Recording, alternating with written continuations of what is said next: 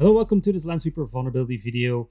HP recently released a new security advisory that details information about a security vulnerability in HP Support Assistant. Now, HP Support Assistant is a software that is automatically pre-installed in all HP laptops, desktops, etc. That is there to also help you with updating drivers, managing the system, etc. But it has been found that there is a privilege escalation vulnerability in HP Support Assistant.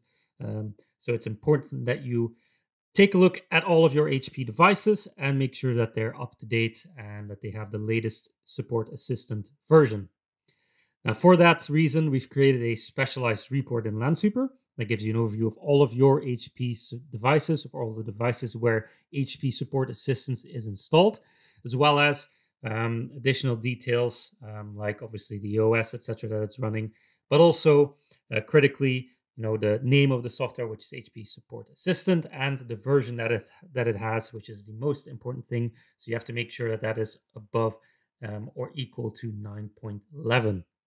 Now, alternatively, we also have an additional report which does the exact same thing, but it uses a different method. It looks at the actual files that are installed in case you are having difficulties discovering the HP Support Assistant software itself.